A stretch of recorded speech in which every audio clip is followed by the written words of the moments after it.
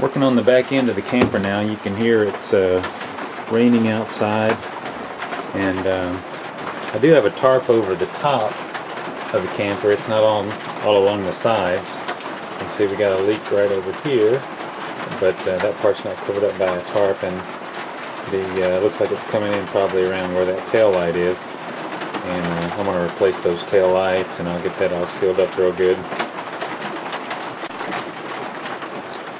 So I've been working on the back.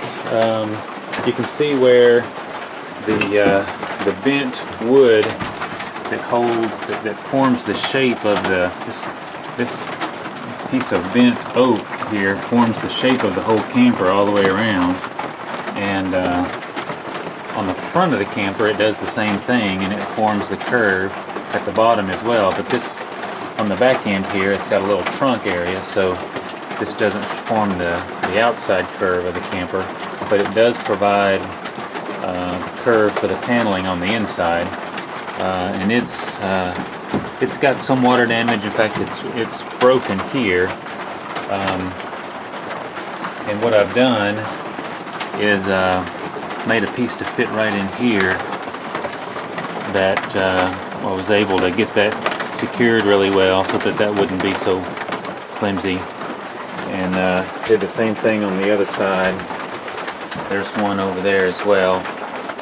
I made that piece to go in there. So what I'm going to do now is I'm just going to make another rib, I guess you could call it, to go across here. And so when I put the paneling, new piece of paneling in there, it'll go all the way up to here. And I'll connect it here, attach it here. I'll have a piece coming across here that I'll attach it to, and then at the bottom, so it should be pretty secure.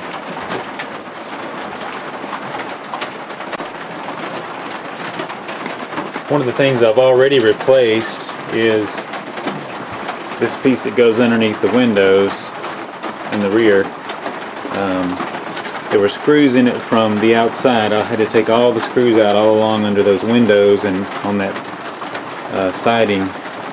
Take all those out, and I just pulled that piece out. I cut a new piece to fit in there, and put those screws back in, and also took out this piece that was right in between the windows, just a piece of 2x2 lumber. And when I took it out, with it came this piece of aluminum siding, a little strip of aluminum siding. So I've got a new piece cut to go back in there, but I'm gonna have to wait till it stops raining to get that aluminum back in there good, and get that put back in there.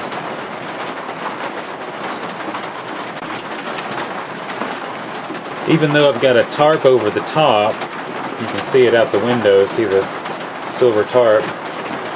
It's not that great of a tarp. It's what came on the camper, and it's what the guy had on the camper when I bought it.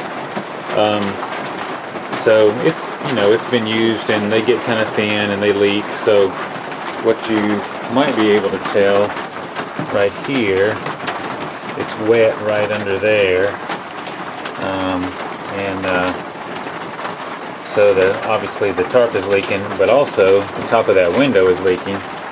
And I also saw a similar thing over here. I don't know if you can see any water up under there, but a while ago I saw some water drip out and just drip down from here. So when I take all the windows out, I'll be putting new putty tape all around the windows and get those sealed really well.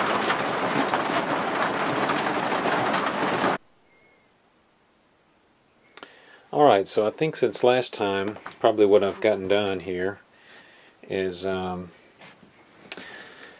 put this cross piece in here, and that's going to allow me to have something to fasten the back paneling to.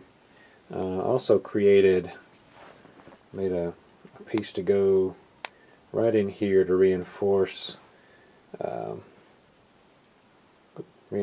this piece that was going up and down here, the curved piece. It was a little flimsy, so I made a piece to go in there out of some lumber and got that in there where it would be pretty solid. Did another one on this side just to reinforce that pretty well. Also put a new piece of wood in between the windows there. That one was rotten, so I did that.